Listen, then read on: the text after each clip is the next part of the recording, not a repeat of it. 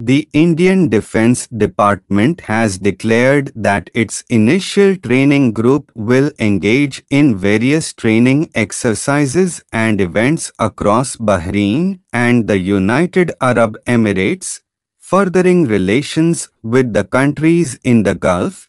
The initial training group has successfully arrived at the port of Manama in Bahrain and the Port Rashid in Dubai, the UAE. During this simultaneous trip, the personnel from India and the Gulf nations will convene to enhance cooperation in naval operations and to improve communication between their naval forces through a variety of maritime training activities. This visit will also feature the participation of multiple partners of the combined maritime forces to bolster the defense of maritime areas in the region. The expedition of the Indian Initial Training Group to Bahrain and the UAE is part of a wider strategy to preserve New Delhi's strategic foothold in the Gulf, especially through military exercises, with a special focus on Abu Dhabi.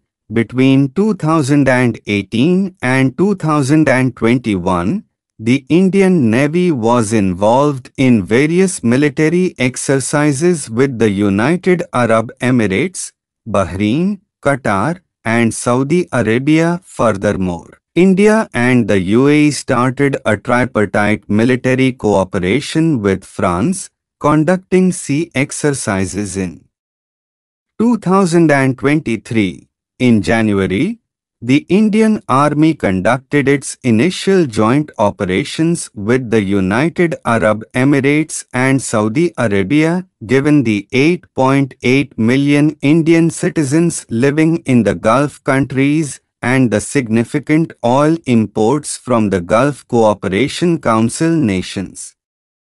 India has a significant interest in the stability of the region.